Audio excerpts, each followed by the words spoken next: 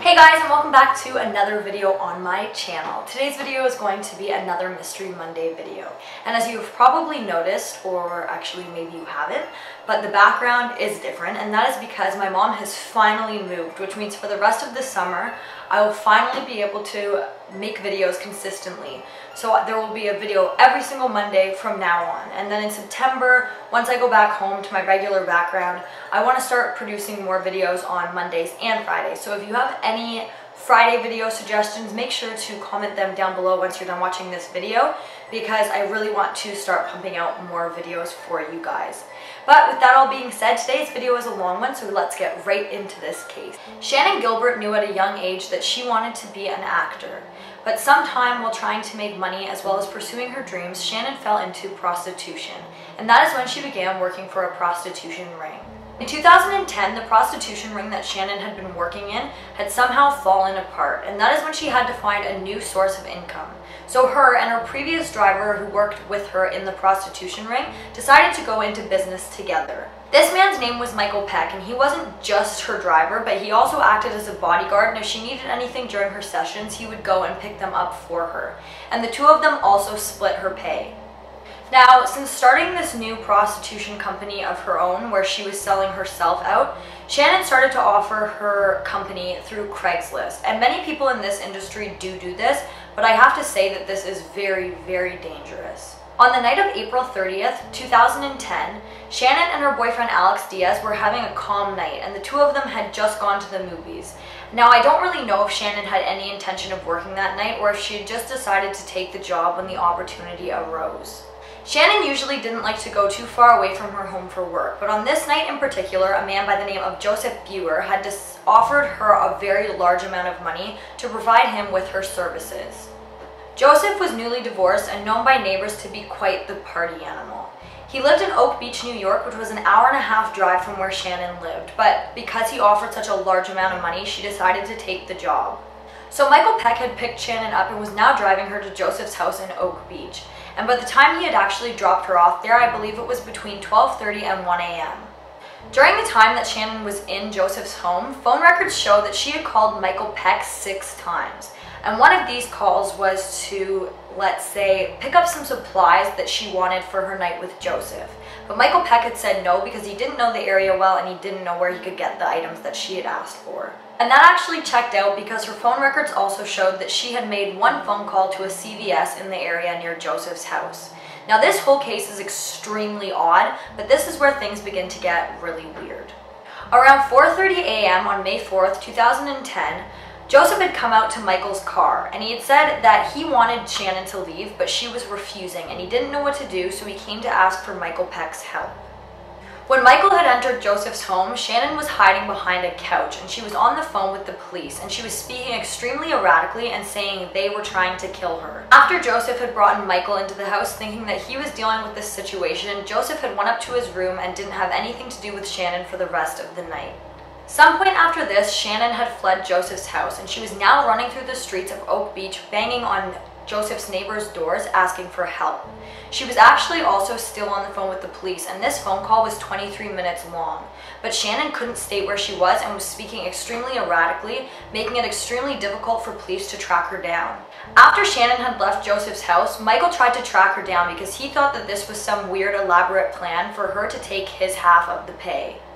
At around 5:22 a.m., after banging on some other man's door, this man, who was a neighbor of Joseph, had brought Shannon into his home, and he said that she was absolutely terrified. He could tell that she was really genuinely scared, and she was freaking out, and she kept repeating over and over again, "They are trying to kill me." So this man obviously was scared for Shannon and decided to phone the police, but before he could do so, Shannon had fled his house. When Shannon had gone out the front of this man's house, he had followed her, and when he got outside, he saw a black SUV driving down the road, and we now know that this black SUV was Michael Peck. He said that when Shannon had seen him coming down the road, she ducked behind a boat that he had parked in his driveway, and after the SUV had passed by, Shannon came out and continued running down the street frantically. The police had said that they allegedly had arrived at the scene 10 minutes after the neighbor had made the phone call to them. But Michael Peck said that he was out looking for Shannon until 6 a.m. and he never saw the police arrive. Shannon wasn't reported for 2 days after this incident had taken place, and that was because Alex began to phone Michael and Joseph to ask what had happened and where Shannon was. And that is when they told him exactly what happened in the early hours of the morning on May 1st, 2010. Joseph was extremely helpful with Alex throughout this whole entire time, and he even went with Alex to the Suffolk County Sheriff's Department to report the events that had happened the last night that Shannon was seen. The conflicting and confusing part of this is that Joseph had said that the original reason why him and Shannon were arguing was because he thought that she was a man and he didn't want to have sex with her. But if they were not partaking in some kind of sexual act, then what were they doing in Joseph's house for 4.5 hours that they were in there? But like in so many cases similar to this one, the police were not helpful at all. The Suffolk County Sheriff's Department actually told Alex that he had to report Shannon missing where she lived in New Jersey, which again was over an hour and a half away from where she vanished. On the same day that Alex had gone into police to report Shannon missing, Mary Gilbert, Shannon's mother, received a very strange phone call from a man by the name of Dr. Peter Hackett. And remember that name because it is going to come up a lot in this case. He told Mary that Shannon was with him 2 days earlier when he seen her crying and running through the streets. This man said that he gave Shannon a drug to calm her down before letting her leave with her driver, assumably Michael Peck. And he said that he was calling now to see how she was because he was worried about her because she never returned to his house again, and she never phoned him to let him know how she was.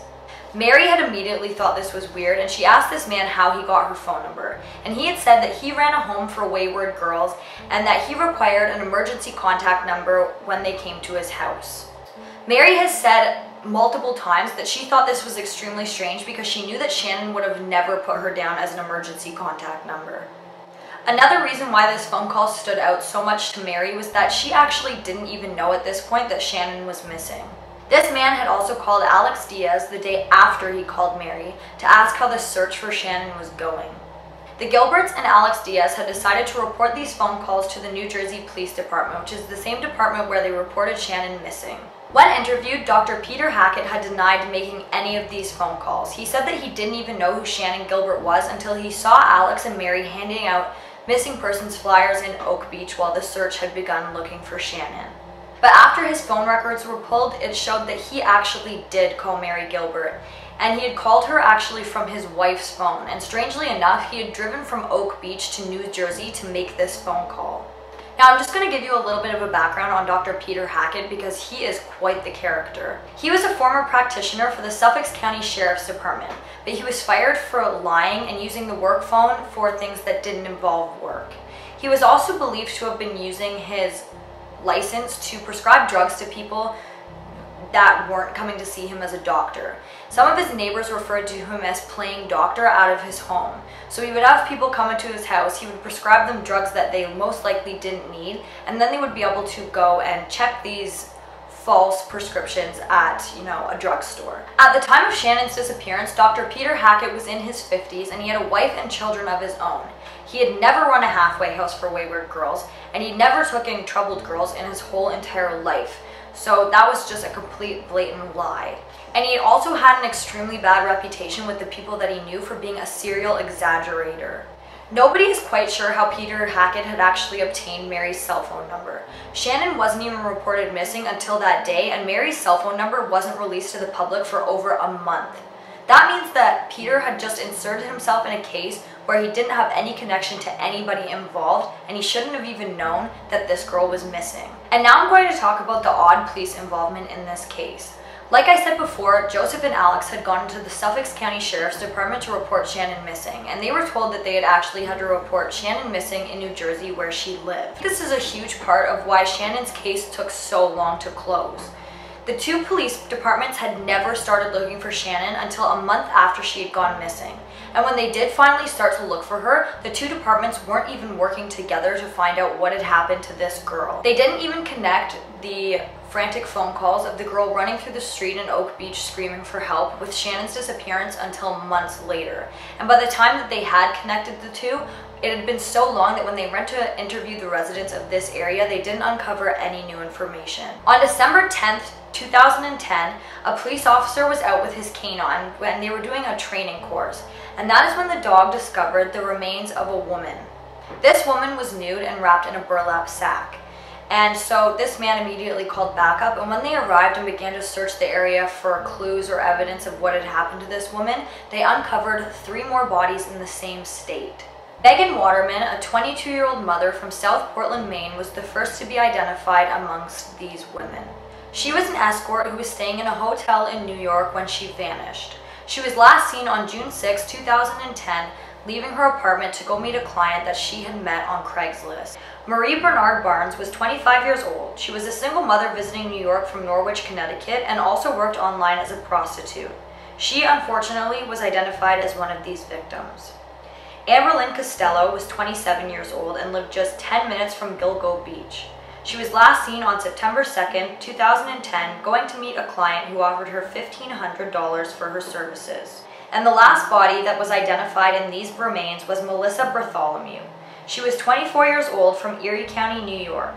Authorities refused to look for Melissa even after her family had reported her missing, till days later when Melissa's sister started receiving vile phone calls from Melissa's cell phone.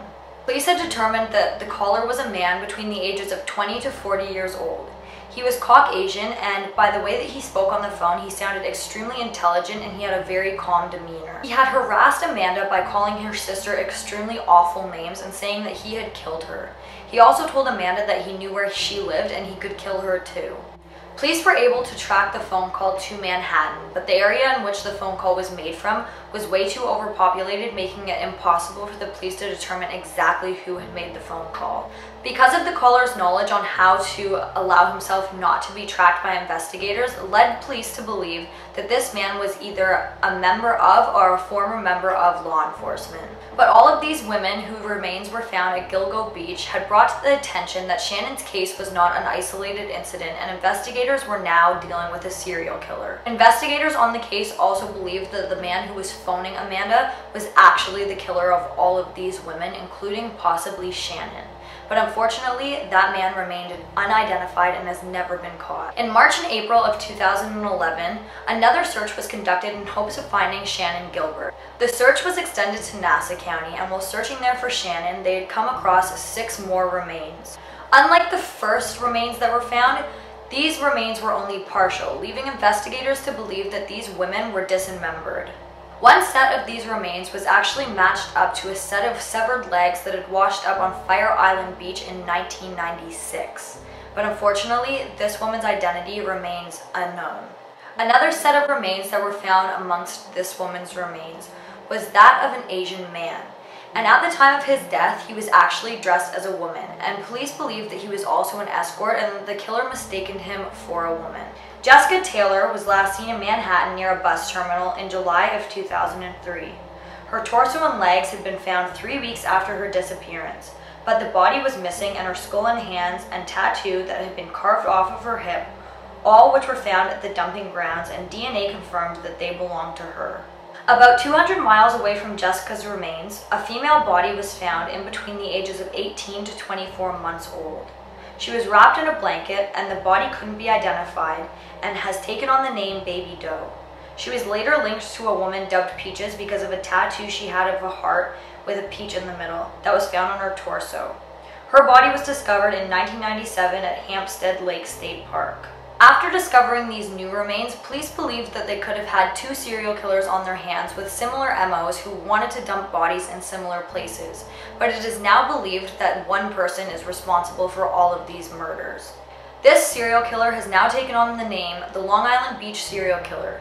He has also been referred to as the Gilgo Beach Serial Killer, Lisk, L-I-S-K, the Seashore Killer, and the Craigslist Reaper. This killer is believed to have had 10 to 16 victims, and the span of his crimes ranged from anywhere from 1996 to 2010 or possibly 2013.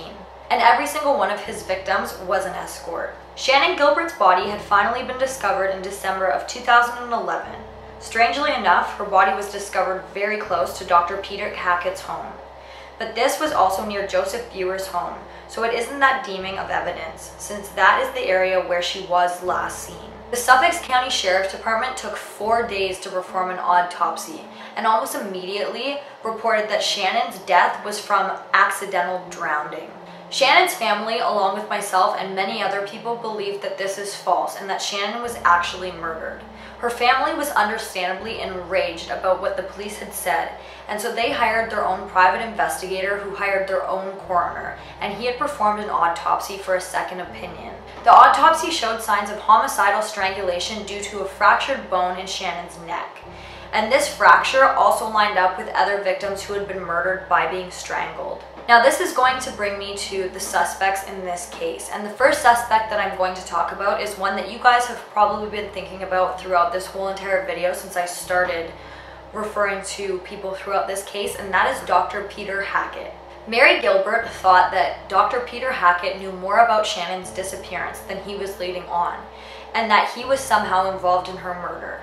And I totally think that's understandable. He completely inserted himself in a case that he should have actually known absolutely nothing about. And I know a lot of people get off on inserting themselves in murder cases, but this one is just very odd because this wasn't even made public. He should have had no idea that Shannon was even missing. All of the Long Island serial killer victims were actually found quite near to Peter Hackett's home. He again knew a lot of things about this case before they were made public, and he had actually been seen with Shannon on the day that she had disappeared. Neighbors had come out and said that they had actually seen him with Shannon the day that she vanished. So that puts him right at the scene. He was also caught lying throughout this case multiple times to investigators, which just adds to him looking shady. In 2012, Mary Gilbert and her attorney had filed for a wrongful death lawsuit against Dr. Peter Hackett. But he was never charged and isn't considered a suspect and has since moved to Florida to live out the rest of his life. Some people also believe that Joseph Buer could have been responsible for Shannon's murder, as he would have been the last person that Shannon was with before she seemingly had a psychotic break. He was extremely helpful to Alex Diaz after he had found out that Shannon was missing. But on the night that she'd gone missing, after Michael Peck had gone out to search for her, did Joseph do the same? And my biggest question here is what set Shannon off to have her what seemingly was a psychotic break? And if she wasn't having a psychotic break, who did she think was killing her? It seemed that she thought Joseph and Michael were trying to kill her, but I really have no idea. There's no other information on Shannon's mental health before this incident, and there obviously isn't any after, so I'm really not sure about what was going on in her brain that day. But police do not consider Joseph a suspect, and they say that there is no evidence pointing to him having any involvement in Shannon's murder or the other LISK victims. This next suspect that I'm going to talk about is one that I personally don't think is a likely suspect, but some people strongly believe that he could have been involved in these murders, so I thought that he was worth a mention. This man's name is James Bissett, and I hope that I'm pronouncing his last name correctly. He was a local businessman in Oak Beach and actually committed suicide 2 days after Shannon's remains were discovered. Now, as far as I know, the main reason that he is considered a suspect by many people is because after he'd passed away, it had come out that he actually owned a nursery. And that being said, that means he had a lot of access to burlap sacks, which all of the LISK victims were discovered in. But obviously, that is not enough information to accuse somebody of murder, and he is not considered a suspect. John Bittroff was a resident of Suffolk County and was convicted of killing 2 prostitutes in 1993 and 1994. He is suspected of killing a third, and there were similarities between his murders as well as the Long Island Beach killings. He was also a strong suspect in at least one of the Gilgo Beach murders. He was a carpenter and allegedly lived very close to where Jessica Taylor as well as the Jane and John Doe's remains were found. It is also reported that his neighbors had come forward and said that when he was younger, he really enjoyed mutilating small animals. And if you're into this kind of stuff, then you already probably know that that is the sign of a serial killer. He also really enjoyed hunting, and allegedly somebody who he was hunting with said that one time while they were hunting, he got so caught up in the moment after killing a deer, he sat down and cut out the deer's heart and ate it right there raw in the forest. And one of this man's victims was actually Melissa Bartholomew's best friend, so that kind of already puts him in the case. And Melissa Bartholomew's mother said that she received a lot of phone calls previous to her death from Masonville, which is actually where this man lived. But besides all that, they really haven't been able to connect him to this case, and there is no hardcore evidence suggesting that he is the Long Island Beach serial killer. And the last suspect who I'm going to talk about in this case is James Burke. James Burke was actually an investigator on the Suffolk County Sheriff's Department and was highly involved in Shannon's case as well as the other cases of the 10 girls whose remains were found. 1 year after Shannon's disappearance, James Burke was actually promoted to chief of police.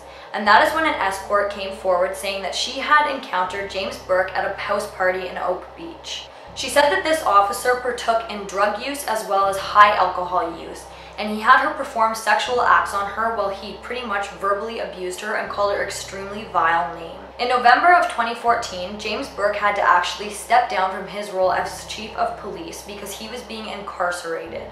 He was being incarcerated for attacking a man and violently assaulting him after he had attempted to steal sex toys from James Burke's truck. It is also said that James Burke denied the FBI's help in the 11 cases of these girls who have been murdered, along with Shannon Gilbert, suggesting that maybe he didn't want them looking too closely at a case that still remains unsolved. Shannon Gilbert's case is believed to have been connected to all of the other Long Island Beach murders, and her case had such a huge impact on the Long Island Beach serial killer case because without her, it is very likely that none of these serial killers would have been brought together and connected. My heart sincerely goes out to Shannon Gilbert's family as well as the families of the other victims in this case. And I sincerely hope that with new technology, somehow these cases can be solved and whoever is responsible for all of these deaths can be brought to justice. Hey guys, that brings us to the end of this video. If you're wondering why I look different and the background looks different and everything just kind of looks a little bit different, it is because it is a completely different day now. For some reason my camera deleted my intro, or at least half of it, so I had to film a new one, so it's a completely different day. But anyways, thank you so much for watching this video. If you liked it, please give it a big thumbs up, and don't forget to subscribe and turn on that notification bell so that you don't miss any of my future videos. Thank you so much for watching, and I'll see you in the next one. Bye guys!